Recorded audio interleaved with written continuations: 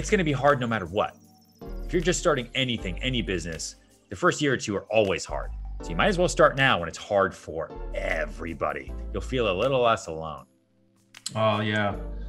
Any business you start, it's going to be hard. This is what I believe.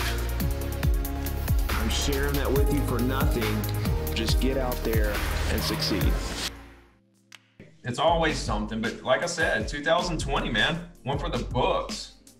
Listen, 2010 was a weird year too, right? Coming off of a brutal 2009 and a really funky 2008.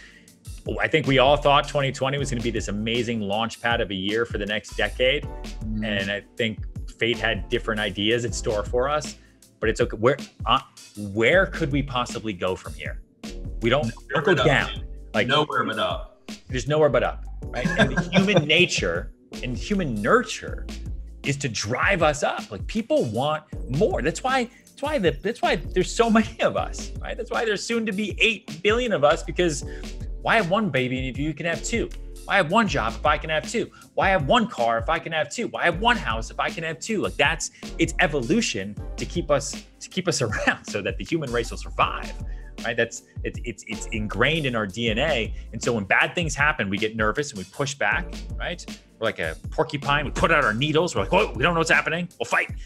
And then when things are okay, needles go back. Look at our beautiful gray hair. We're gorgeous. We're going out to a party. Let's go, go, go, go, go before he gets that house, because screw that guy, right? It's nuts. It's crazy. It is. It's like down here, we have hurricanes and they blow a house down. And then 2 years later, it's like it never happened. They built a house right back. You know, it's like 8 years later, hurricane blows it away. What did you expect? You know?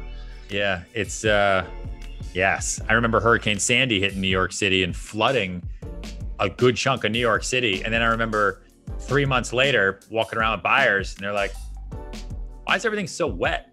Oh yeah. Oh yeah. No, I need a home. I gotta go to work. It's like the short-term memory of human beings is pretty wild. And it's good in our business, you know, it's good in our business. Yeah. But then they build those houses stronger, right?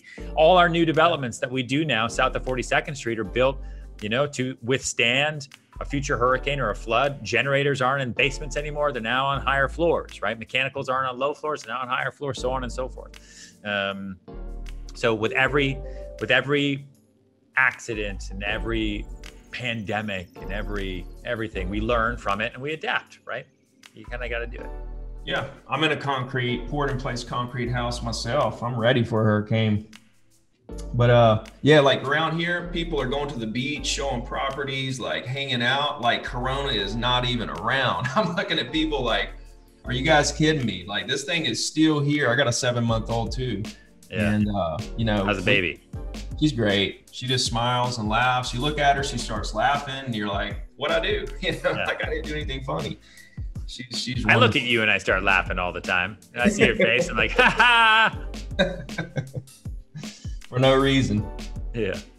Well, man, I think right now is an incredible time really for a new agent to start. Like you said, you can't go anywhere but up. Yeah, man. I did a vlog. If you go to my YouTube page, I did a vlog maybe it was a month ago. It's called Just Start. Check it out. I think it's one of the best ones we've ever done, where it's about how, you know, I got into this business the day Lehman Brothers filed for bankruptcy. I had no money, by myself. The world had fallen apart. Who in their right mind gets in the real estate brokerage business the day the housing market collapses, except for me. And now, like, who in their right mind gets into business now, except for everyone who's actually really smart about it? I think there's gonna be amazing businesses that come out of this. I think people are gonna now need homes more than ever. And if you think about it, depending on your county, your city, your town, your state, at some point in time, most Americans were under quarantine for some period of time, okay? Maybe not 3 months like New York City, but some point in time.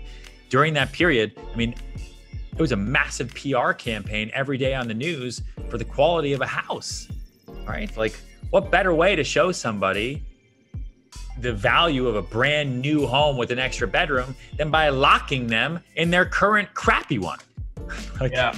there's great opportunity out of that. You know, there's going to be sellers in tough positions, and we need to be scooping in and helping out those sellers and bringing in our investors and bringing in cash buyers and taking advantage of people that want to move out. If you're in urban areas and you got people that want to move out, and you should be handling those rentals too. And I talk to a lot of agents who are like, yeah, well, people want to leave.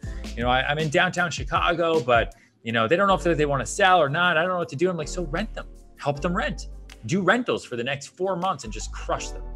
You know, you can't be above any type of work, and then you'll get those listings as the sales, you know? So there's a lot of different opportunity right now.